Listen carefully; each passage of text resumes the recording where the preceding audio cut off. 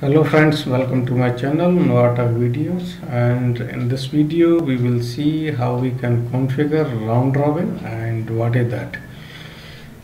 So let me quickly open the DNS. So round robin, let me show you where it is.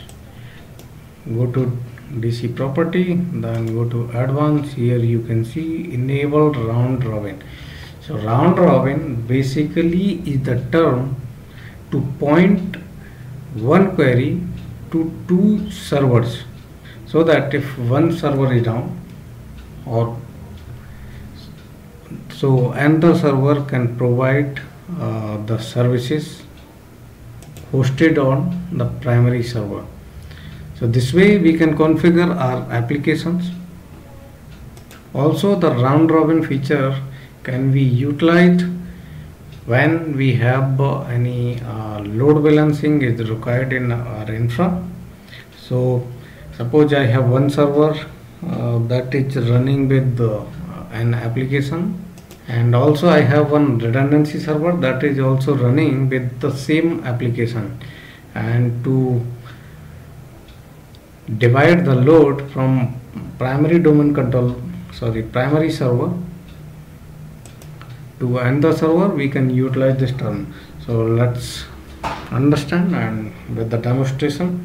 So let me do it.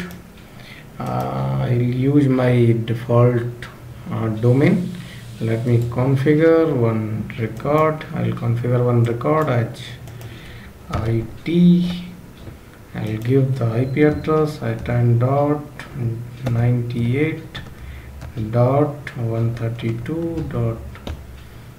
This is my primary domain controller basically, and let me create one more record, IT, same record with different IP address 10.98.132.10. So this is my secondary DC available. So this is added. So let me show you whether that is created or not. So let's open command prompt to demonstrate. So I have created two records with the IT. Here you can see one is wearing the IP address 132.1 and another one is 132.10. So let me ping it 10.98. Ping it by IT, since this is my same root zone, so I don't need to put the FUDN. So I'll go with this one. Now you can see I'm getting the response from 1, and now let's see the magic. So again we'll ping it.id.com with full IP. You can see it is coming from 10. Again let's ping IT. We are getting response from 1, and again we'll type it.id.com.